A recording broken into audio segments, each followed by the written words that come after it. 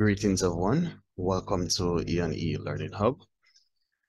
I'm going to go through and explain the solutions for question 1 from the 2021 Csec Electrical and Electronic Past paper. All right, so let's begin. Part A. It says a transducer converts energy from one form to another form. Part 1 of A. It says state one example of a transducer that converts electrical energy to heat energy, light energy, chemical energy, and mechanical energy. All right, so the transducer that converts electrical energy to heat energy, incandescent light bulb. So light energy, again, can use an incandescent light bulb. So chemical energy, electrolytic cell. And to mechanical energy, motor is used. All right, so these are all the different types of transducers that can be used to convert electrical energy to the different form of energies that are listed here. All right, so that's it for part 1 of A. So let's move on to part 2.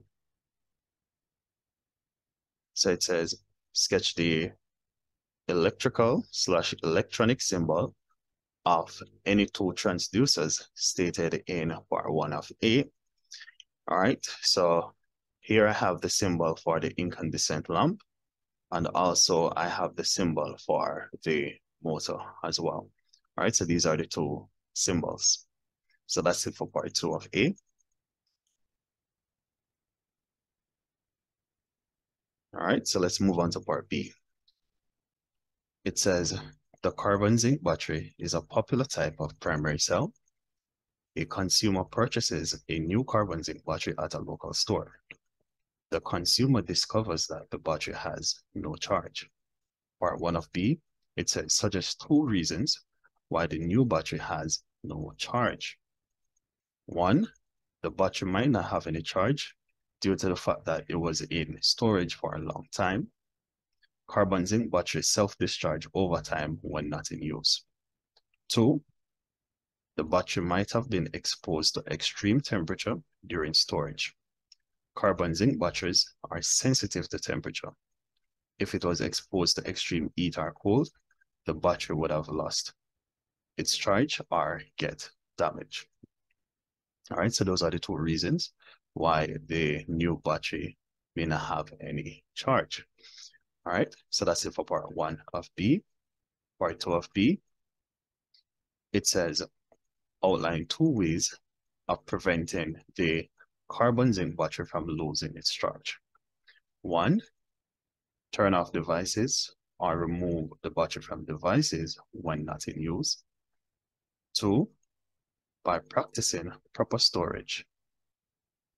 Carbon zinc batteries should be stored in a cool, dry environment, normally at room temperature. All right, so that's it for part 2 of B.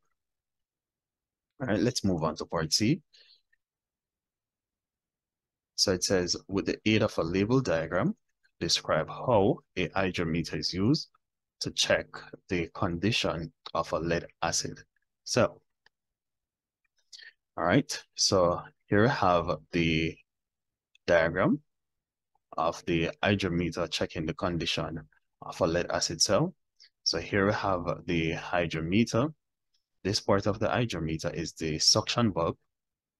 This part below the suction bulb, we have the float, and below the float, we have the electrolyte. All right. Now, let's look at the explanation. The hydrometer is used to check the condition of the lead acid cell by squeezing the suction bulb, which is this part here. So after squeezing the suction bulb, the electrolyte will then start to fill the hydrometer. So if you look at the diagram here, you can see the electrolyte in it.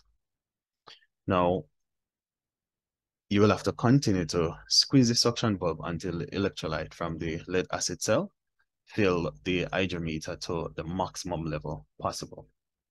Based on the level of the electrolyte in the hydrometer, that will give an indication of the condition of the cell. All right, so on the hydrometer itself, you would see labeling, for example, like good, very good, or bad condition. All right, so you see labeling like those on the hydrometer. So those are some examples. All right, so that's it for this question.